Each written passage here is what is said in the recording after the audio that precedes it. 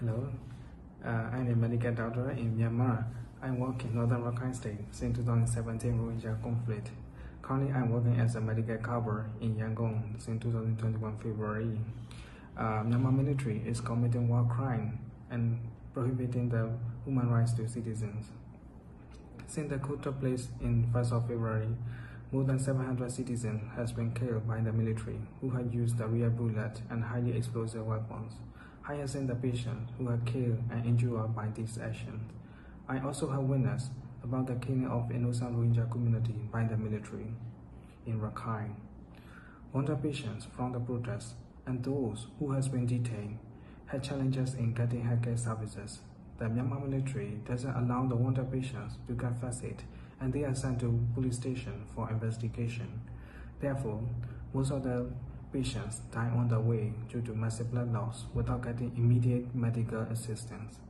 Currently, the militaries are based camping at the government hospital, university, and schools.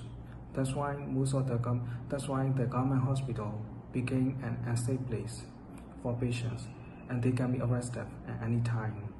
For the admission cases who came to government hospital are recorded by police and arrested the patients before discharging from the hospital. The Myanmar military is also targeting the medics, ambulance, hospital, and clinics. They arrest the medics and they don't allow us to treat the wounded patients. Currently, all the medical doctors who join the civil disobedience movement are wanted list to arrest. If they arrest the civilian staff, it can sentence up to 3 years of imprisonment. The Myanmar military accused the civilian doctors of murdering the people in cold blood. In real, the civilian doctors are helping the general population by a variety of ways.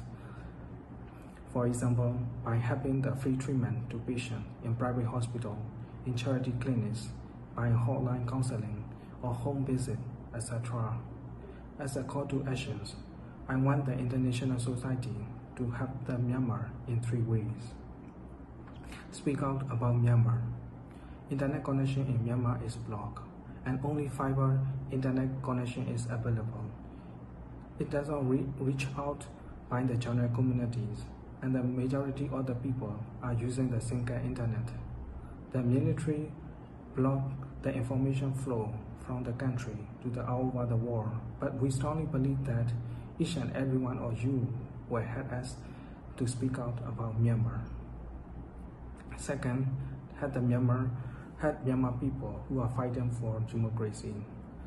The people on the street every day standing up for democracy in the country against the military coup. The international society can help Myanmar by supporting our movement and listening our voice. Support for full protection of the medics and patients. To protect medics under attack and patients having a healthcare treatment, we need international pressure on military to stop the inhumane actions on citizens and protect the patients and medics according to international humanitarian law. Thank you so much.